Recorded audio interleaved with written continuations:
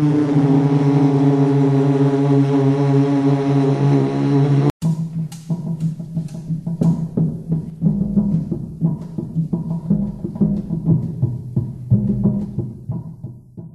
our next speaker, probably more than anyone else here, really needs no introduction.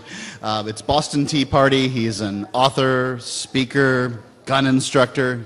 He's got more than 13 books. I'm from Wyoming, and as the founder of Free State Wyoming, I sort of feel like a Dodge pickup truck at the Ford dealership out here. But nobody slashed my tires, and it's my third time in New Hampshire, so I feel very welcome here after 2 Liberty Forums and my first Pork Fest. So I appreciate everyone's friendship and support of my books.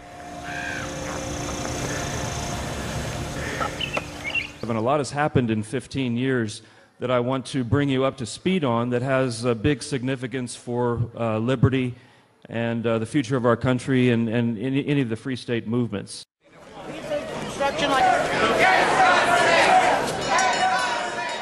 We're coming to a real constitutional crisis that I'm seeing the beginnings of, that within 20 years I don't think we'll have our Constitution in its current form.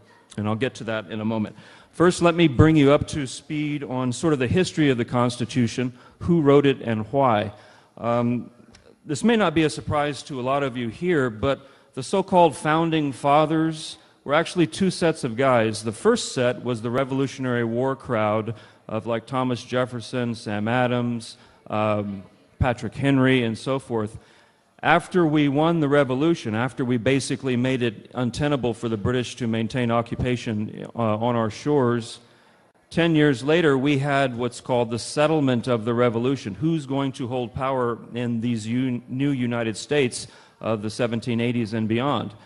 And the Jeffersonian type of folks, which I would call very libertarian, agrarian, leave me alone, they're not avaricious, they're not looking to build commercial empires, much less international empires. The Jeffersonian people of the day wanted something about like what we have here in New Hampshire and Wyoming.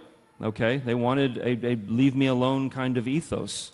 However, that wasn't the entire part of the country. There was what the Federalists are known as the Hamiltonians. And the Hamiltonians were just itching for more state power, okay? And the Articles of Confederation didn't satisfy the Hamiltonians. So they agitated behind the scenes to get more and more and more. They used the Shays' Rebellion of 1786 as the peasants are rising up against the property owners, which wasn't quite true. And so they agitated for the Constitutional Convention. They went to basically the power brokers and the political notorieties of the day, such as George Washington, and said, look, George, we've got to have a new kind of document to run this country. We need a new system of government because the Articles of Confederation are too weak against the rising debtor class, too weak against the French or the British or the Indians or whatever the threat may be. So they successfully got George Washington to provide his imprimatur, his stamp of personality on the Philadelphia Convention of 1787. That's the second set of the so-called Founding Fathers, which one author called the Founding Lawyers, and I'm going to keep using that because it's a great term. They were mostly lawyers, these 55 people that went to the convention in 1787. Like 34 or 44, I forget the number exactly, were lawyers, and 44 are lawyers and or politicians of the 55. None of the Revolutionary War incendiaries such as Christopher Gadsden, Patrick Henry, Tom Paine, Sam Adams, none of those guys were there. Jefferson was serving in Paris as our envoy to the court.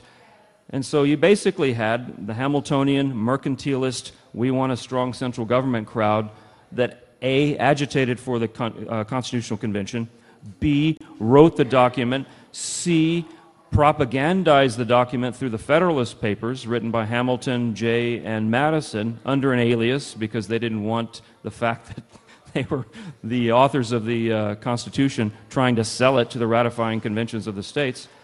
And C, basically the Federalists, when they took over the first government, the federal government, were all in power. So the history of the Constitution from beginning, middle to end all points to statism, just the history of it. Okay? The details of the Constitution regarding that point are even more compelling. Here of the TSA operatives at the checkpoint in Peterborough, New Hampshire, checking folks before they're allowed to get into the same geographical area as John McCain. Federal statute is the, quote, supreme law of the land. It displaces state and local law. Well, that's a bummer.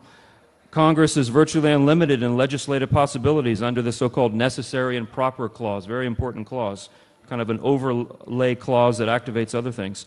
Congress is virtually unlimited in the scope of direct taxation under the for the general welfare clause.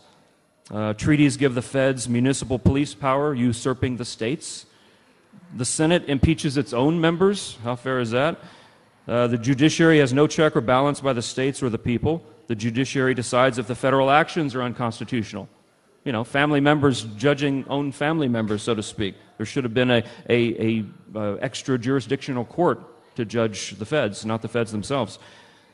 The judiciary interprets the so-called spirit of the Constitution through the equity clause. States are helpless against federal tyranny. Militia is in the federal hands when activated. And amendment process is basically in the hands of Congress.